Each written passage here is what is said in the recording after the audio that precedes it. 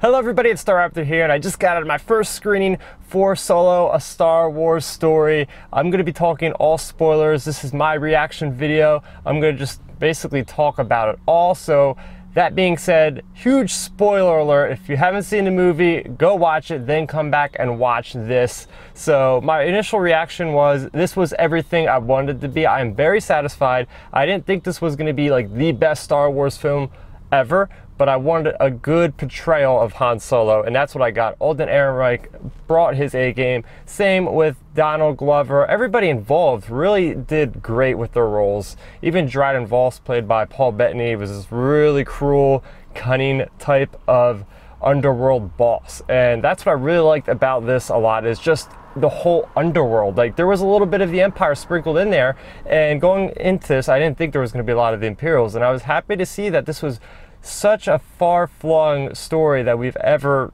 seen in Star Wars. This is like something that you might see in a comic book or something you might see in a novel. We're not seeing literally a lightsaber light up. This is the first time in any Star Wars movie that we have not seen a lightsaber, so this is like the first step in that direction, and I think this is ultimately what Lucasfilm was trying to go for with these standalone films. So let's talk more about the specifics. The opening was awesome, way better than Rogue One in my opinion. They had that little three-sentence kind of, not even an opening crawl. It was more, you know, just statements about they're on Corellia. They have these kids that are running around trying to survive. Hyperfuel is the #1 thing. We are about, I think, 10 years after Revenge of the Sith. A little bit, maybe I'll find out more in a visual guide when I pick it up tomorrow, which I can't wait for that. But yes, Corellia was awesome. One of my favorite locations in games like Star Wars The Old Republic. So I loved seeing it brought to life. I love seeing all these characters, especially this matriarch type character that's like this centipede. Wow, they went out of the park with Neil Scanlon. He just hit a home run with all the characters. I feel like there was maybe one CG character, and that was played by Jon Favreau. And that character was a lot of fun. Rio Durant. I really like that character, and I really wish he didn't die so early in the film. And there was a lot of death. Even Tandy Newton's character didn't stay around very long, but I really appreciated her role even though if it was short-lived. Talking more about that relationship from the get-go, you get to see Han. He's on the go. He is pretty much racing a street rat, and it's awesome. He has this relationship with Qi'ra. They get split up for 3 years. I like how they had that time jump. I think that was great.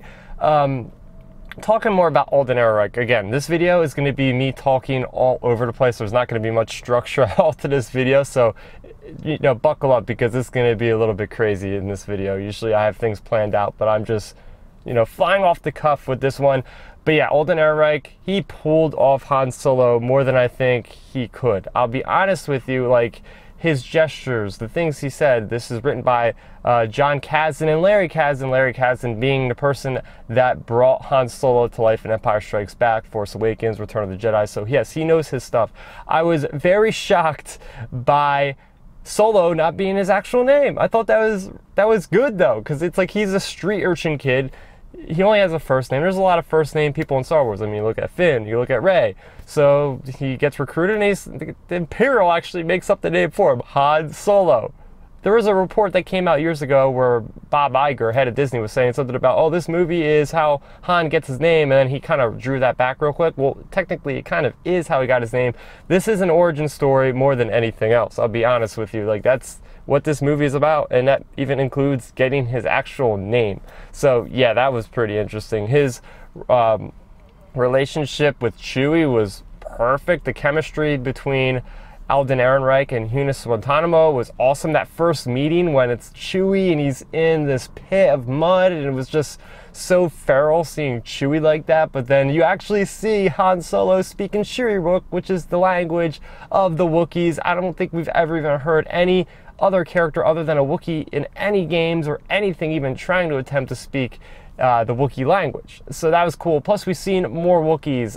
It was just like, don't even get me started. Well, I want to get started actually on talking about the references in this movie were out of this world. I mean, I am talking about, we have references to Rogue One, we have references to the Clone Wars, we have references to like I guess, Star Wars Rebels. We have references to so many locations that they were name dropping. They name dropped that Beckett was the one to kill Aura freaking Singh. Like, that was so cool. Like, there's all these little tidbits. John Kasdan, the writer, said he was going to put so much stuff from Legend in this, and he really did. Like I said, I cannot wait to pick up this visual guide and just dig in deeper. We've seen those decraniated people from Rogue One that Dr. Avazon was doing the little surgeries on, half heads. We see one of my favorite characters in Star Wars, and it's Benthic Two Tubes, I think, or it could be Edrio Two Tubes. It's one of them. I'm a fan, and I should know which one is which, but it doesn't matter because Two Tubes is in this. I mean, we even have Warwick Davis's character in this, and he was actually in Phantom Menace, and now he's like, whatever, like 20 years older or something like that. I guess we're gonna go there, guys. I guess we're gonna go right there, right away. There's a lot of great stuff in this movie, but I did not expect to see Darth Maul. Holy crap. I thought it was the Emperor for a second, and then it just, nope. That is all Darth Maul. And the best part is, it was actually played by Ray Park. Oh man, talk about bringing it back. And this makes so much sense because this being all about the crime syndicates. If you guys watch Clone Wars at the end of season 5, you know, Darth Maul is amassing this crime syndicate with the Pikes. By the way, the Pikes were in this. Really freaking cool there too. But it makes total sense. I mean, we do know what happens with Darth Maul in Rebels. So this is going to be set between that. And he lights up his freaking lightsaber. Oh wait, I just said it. There was a lightsaber in Solo Star Wars story. So I take back my previous declaration of this being a Star Wars without a lightsaber. Because they did get one in there. And I feel like that's going to be a cameo in every Star Wars film. They're going to work a lightsaber in there before. But I think that already counted because I think in the background in Dryden Voss's office, there were like lightsaber ancient Sith hilts, I think. Maybe a Sith holocron as well. But yeah, let's talk about Darth Maul. Freaking badass. Qi'ra's going with to meet him, so we know there's going to be a sequel. If they seriously don't make a sequel to Solo Star Wars story, I will be super pissed because they have me sitting at the edge of my seat to actually see Darth Maul come to life once again. Oh man, I could just talk for an hour about Darth Maul, but I don't want to take the rest of the spotlight from the rest of the story, and I want to kind of backtrack a little bit. So we have Han, he gets captured, or not captured, but he gets himself recruited into the military. And holy crap, it gets so freaking aggressive out of nowhere, vicious. They go to Minban. It wasn't mentioned, but I'm pretty sure that was Minban. And it's all out war. It's freaking nuts. I mean, this is like Rogue One type-esque stuff, like just bombs going off everywhere. Like, that was intense, and that's where we first meet Beckett. And I want to talk about Beckett because Beckett is an awesome character. Super complex. Like, this guy has no allegiance to anybody, and by the end of the movie you see how, because he's like double crossing everybody in this one. And well, we see Han shoot first. Literally, he shot first. So bam, that's what Han does. And this story builds up Han, his whole mentality about Qi'ra now, about how he can't trust anybody in his life, because this is what happens when you trust somebody. And even Beckett gives him the hint.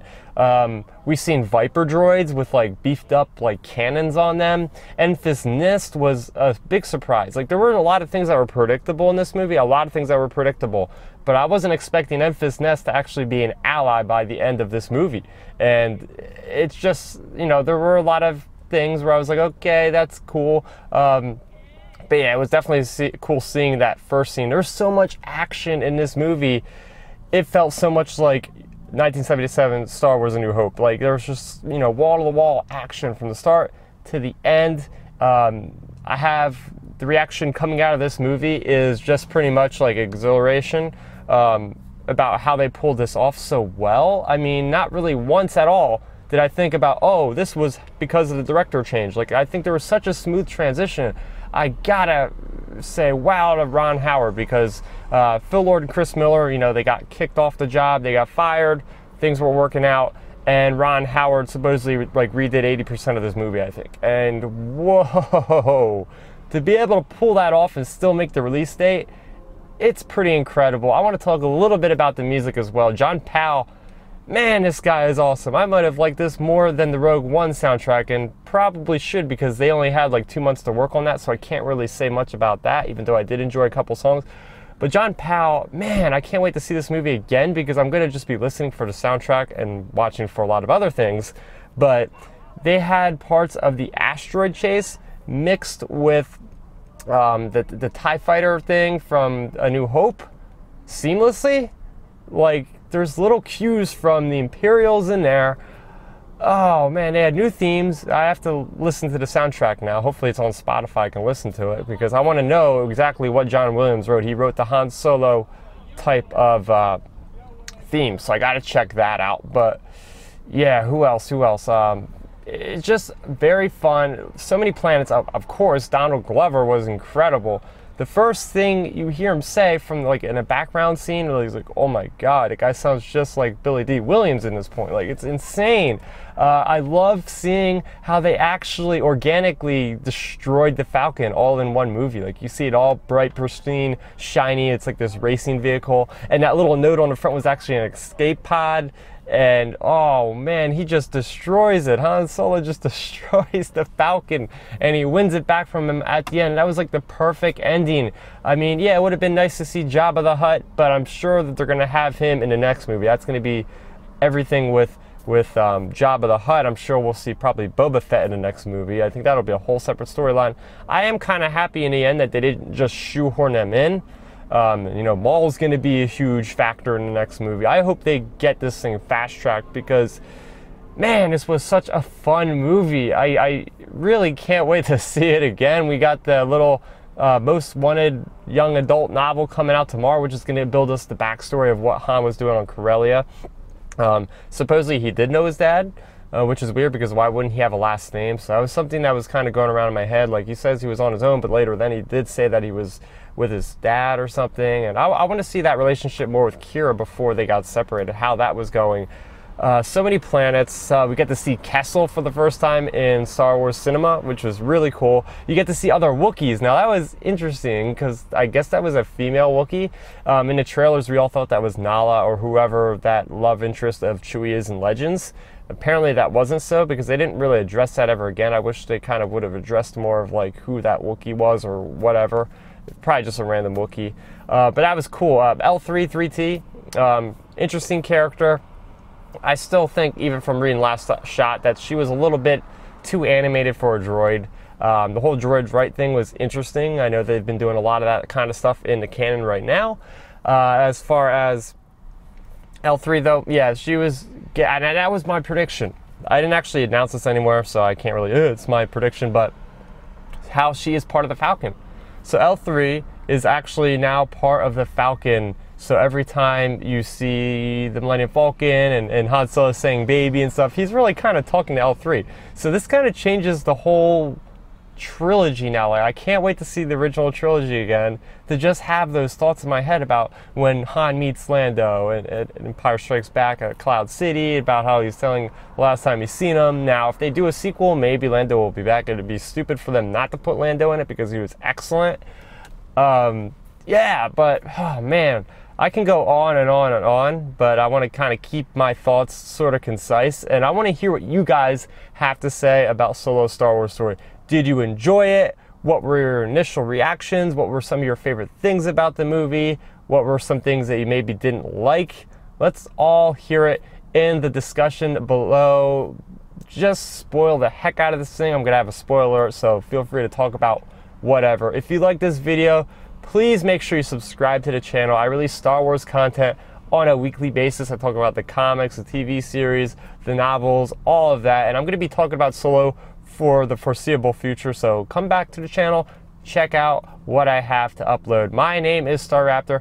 Thank you so much for watching, and may the Force be with you always. Thanks for checking out the video. Please hit that thumbs up symbol. It helps me know that I'm making content that you guys enjoy. And if you enjoyed this video, I also include 2 videos down below you guys should check out. And please consider subscribing to this channel. It helps support me, and it notifies you guys of when I get new videos up on the channel. You can also contact me on Twitter, Facebook, and Instagram at Starrapter.